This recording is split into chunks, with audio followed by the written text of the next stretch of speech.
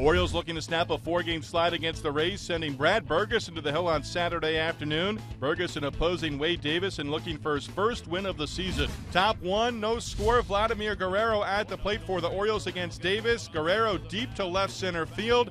This one is going to crash off the wall and roll away from B.J. Upton.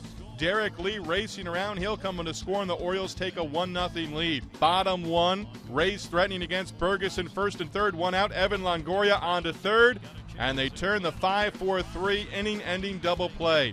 Top of the 5th inning, 1-0 Orioles. Mark Reynolds at the plate looking to add to the O's lead.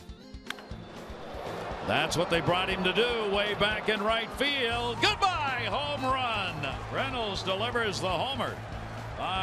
Davis, and the Orioles have a 2-0 lead.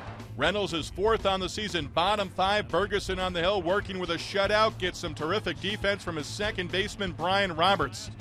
Roberts gloves it, and from his knees, he's able to throw out Casey Kochman at first base. Top of the 6th inning, 2-0 ball game. Orioles on top. Jake Fox at the plate against Davis. And he did it in the air to left field. He may have gotten all of it. Full back and looking. Goodbye, home run. That is a quality at bat as Jake Fox gets a 2 RBI homer, and the Orioles have a 4-0 lead, a 10-pitch at bat.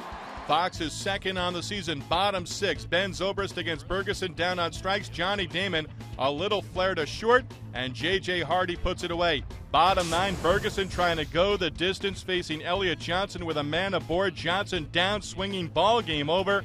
Bergesen closes it out with a 4-hit complete game shutout. The complete game shutout, the first of his career. He walked 1 and struck out 5 to earn his first win of the season.